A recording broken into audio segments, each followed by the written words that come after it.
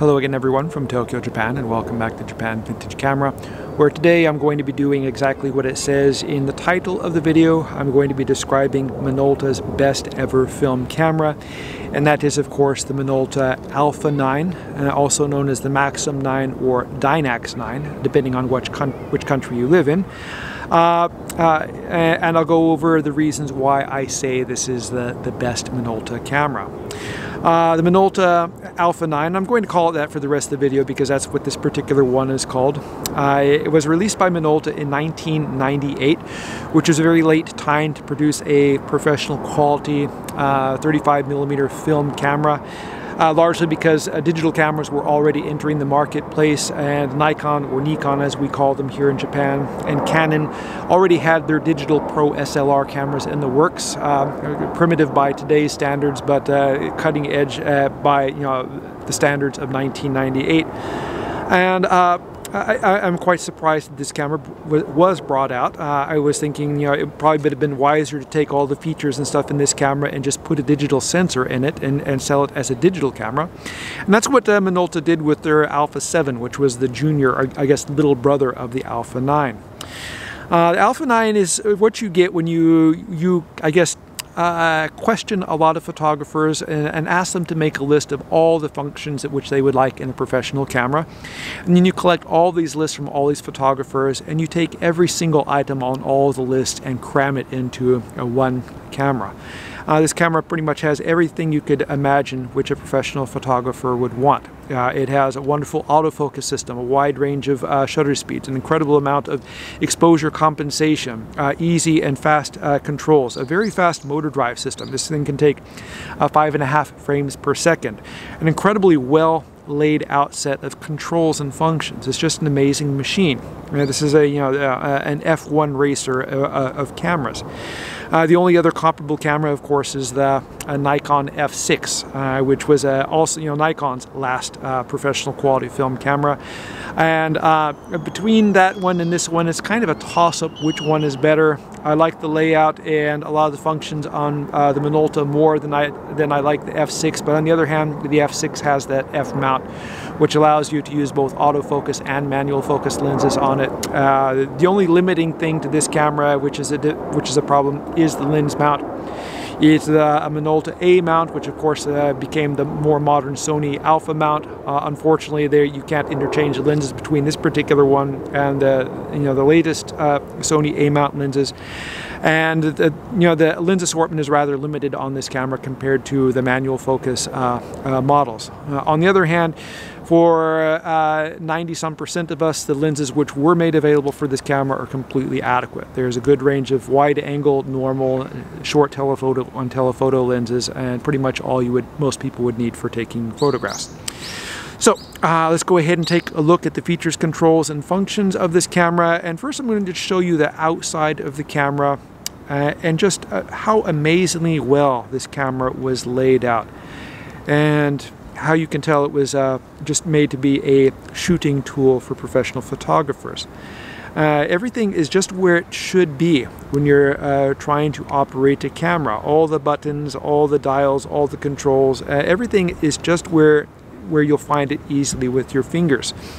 It's very easy to grip here. We have the dials here for adjusting things like the shutter speed and aperture, like on the more modern pro level cameras when you're shooting this in manual mode. We have two different shutter buttons. If you're using the standard without the grip, you can use the standard button up here, and if you turn it on the side, you end up with almost the identical feeling grip here with a shutter button and also with the dials on the front and back. You have the AF and AE locks here located by your thumbs, and if you're shooting it in this mode, the portrait mode, they're in the same position. It's an amazing piece of machinery. On the top here, of course, we have the important stuff. First, we have the exposure compensation dial here, which you can add or subtract a couple of stops of exposure compensation. And this is when I've mentioned this before in previous videos. If you're shooting something on the snow and you want the snow to look white, you can increase the compensation. If you're shooting someone wearing a black dress, you can decrease the exposure compensation. That way white looks white and black looks black. The dial under here is flash compensation. So you're actually allowed to, you're able to compensate for different flash, which is quite an amazing feature. And being able to do it here just on the top of the camera is quite easy. And these cameras were very popular with shooting pros here in Japan, particularly wedding photographers. These were a real hit with those. And of course, they generally use flash, and the flash capability on this camera is one of the things which made it popular with them. Over here we have a couple of more controls. Here we have the main switch on the top here, which changes the modes. We have manual, shutter priority, aperture priority, full manual at the end, and of course we have program, where the camera chooses the best possible aperture and shutter speed. Below that we have the drive ring, which allows you to choose from a variety of options. We have a bracketing option, and this allows the camera to take multiple exposures at different exposure levels to get the best possible results. You know, it wastes a lot of film, but you will get you know, better negatives out of it. We have the standard the standard drive with single and continuous, as I said, up to 5.5 frames per second. And we have the self timer and memory mode. On the back here we have the on-off switch, so I'm holding it upside down. Here we have the viewfinder with a diopter adjustment and a shutter for closing it. You can kind of hear it as I move my fingers across the eye sensor. When the camera's turned on and you lift up your eye here and you have the camera pointed at your subject, it will focus it. We have the AE lock here. We have the AF button here. We have a selector switch here for the metering modes. We have center weighted, spot, and full field. And of course we have a light switch here, which will allow you to illuminate the LED readout. The LED readout shows the important things like the shutter speed, aperture, battery condition, film counter, and also if you know, it will indicate the exposure compensation. There's a little hidden door here on the side which has some really interesting features. This allows you you know, to control the data which is imprinted on the camera, and also to manually rewind the film. Normally when you reach the last frame and you fire it, the camera will rewind it automatically. But if you're someone who wants to change a film in the middle of a roll, say you want to change to a higher speed film for shooting in the dark, or change to negative film to slide film, you can use this button here to rewind it.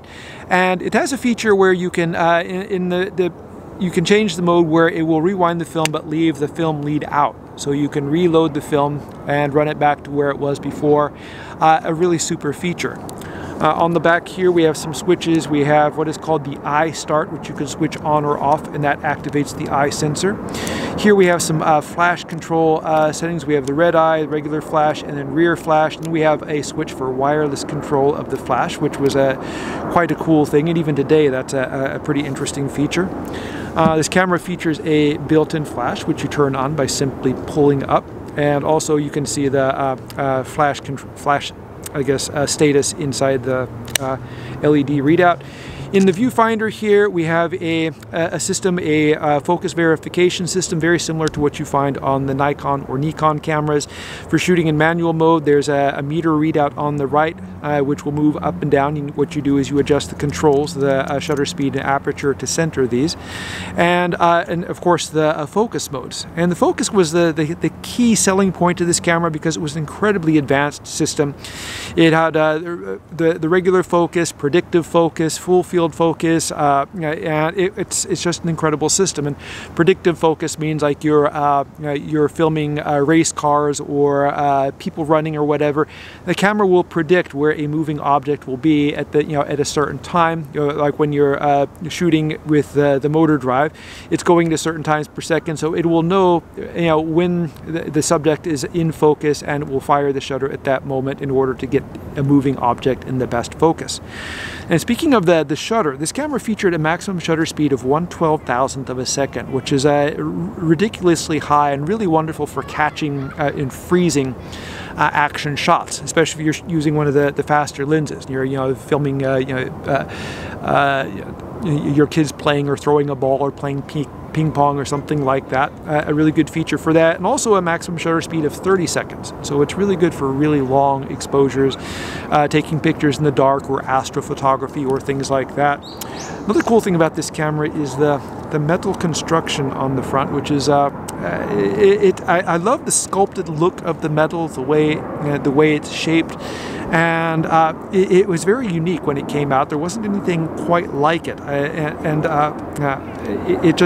if you get one of the titanium versions, the metal of the camera is titanium instead of the cast. I think if it's I can't remember if it's a zinc, or most of the cameras are cast zinc, or was it magnesium? But yeah, I love that, you know, especially with all the plastic stuff which comes out today, to have something this looks like it's all plastic, but around the front it's mostly metal. On the front here we have a stop down button which stops down the aperture. You can see it stopping down as I push it. Over here we have the switch for switching off and off the autofocus. We have a autofocus selector switch. We have, of course, single, automatic, and continuous. And then we have the button here which you depress for removing the lens. Another cool thing about this camera is the battery system. You can use the CR123 lithium batteries, and those fit in the bottom. If I take off the cover like so, and you would fit the two batteries inside here. Another really clever thing about this camera, and a thing which solves an issue which earlier cameras have, is this cool battery cover. When you use the camera with just the internal batteries, you can use this cover, and when you're putting on the battery pack, you just leave it open like that, and the contacts here fit inside. So an issue with a lot of the older cameras is they had a removable cap which you had to take off and stick somewhere inside, you know, inside a holder or something like that, and invariably these get lost, and then the replacements are quite expensive. This is I guess this is one of the most ingenious things I've seen, and it's you know, like other makers say, why didn't I think of something like that? It's too simple. It's just too good of an idea. And a cool thing about this is the battery options inside the battery pack. You can use these different kinds of batteries. You can use the 2 CR5 batteries, which can be fit sideways in the battery holder. You can fit 4 AA batteries. And of course, as I mentioned, this one here uses the CR123A battery. So 3 different kinds of batteries you can use in this camera, and all of them will work. It's quite amazing, and I guess it took them until 1998 for someone to come up with the idea that maybe those little removable battery covers on the bottom of the camera weren't such a good idea after all. If I had an hour to make this video, I probably wouldn't be able to cover all the things which this camera can do. It's just that wonderful of a piece of machinery. And I got this the other day in the mail, and you know, the guy sent me pictures of it, and it looked really nasty in the pictures, and it was, I guess he wasn't, despite he was selling cameras, he wasn't a very good photographer. When I got the camera, just dusting it off, it came out, and it looks like, you know, it looks quite beautiful. This thing does have a little bit of, you can see some of the Minolta, I guess, evolution in this camera. One thing you'll notice is these metal contacts on the front here. And when you touch these, this kind of lets the camera know that it's being held, and will switch on the camera and make it ready to shoot. And of course, there's the eye sensor, which does the same thing. And this is kind of from the old X1 series, which is called in something else in other markets, where when you pick up the camera, your fingers push down on the meter switch and turn it on. This meter switch was a kind of a nightmare because it always broke or had issues and things like that, and some people just taped it so it was down all the time. But at least this system works. Weaknesses with this camera are mainly cosmetic. Mechanically, it's a solid camera which very seldom has problems with it. The only issues which you might run into it are one of these cameras which has been put away for a number of years, and the batteries have been leaking on the inside and causing corrosion, which is really not a good thing to have in an electronic camera. And another thing, as I said, is cosmetic. The rubber used around, especially the grip, tends to deteriorate. I think it's the interaction between like the acid or oils in your skin, and it gets into the rubber here, and it breaks down, and then sometimes it comes off in pieces and chunks. And I've seen some of these cameras where there's just no rubber left on it at all. And luckily, this one came in very good condition and with no damage on the rubber. I was really surprised to see how nice a camera this was. But anyway, this video is getting long and I've got to get back home in time for dinner, so I'm going to go ahead and end it here. For those of you who are interested in buying this camera, I'll be listing it in my Etsy store later on tonight. I have a couple of other Minolta cameras, XGS cameras. I got 2 really nice examples of those. I'll be listing those as well as a lot of other interesting stuff which came in this week. So if you're interested in buying this camera or something else, please visit my online stores, my Etsy store, and you'll see what I have. Next week I'm going to be out of town for a few days, so for those of you who order or have ordered cameras from my shop, I'll try to get everything out before I leave, but if you've ordered cameras after I leave, it might take an extra 3 or 4 days before they arrive. I won't be home to ship them, and I won't be able to ship them until I get back, so they'll probably show as pre-transit for longer than normal. And luckily shipping is getting a little bit better now after the delays we had in January from the air disaster at Haneda Airport that caused a lot of delays, and I guess the shipping and customs and stuff like that. Yeah, that seems to be working out well, and things are back up to speed now, so looking good.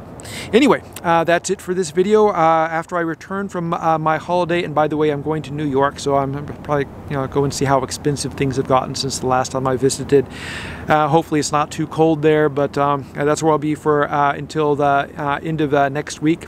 And yeah, maybe I'll make a video there if I can find something interesting to make a video of.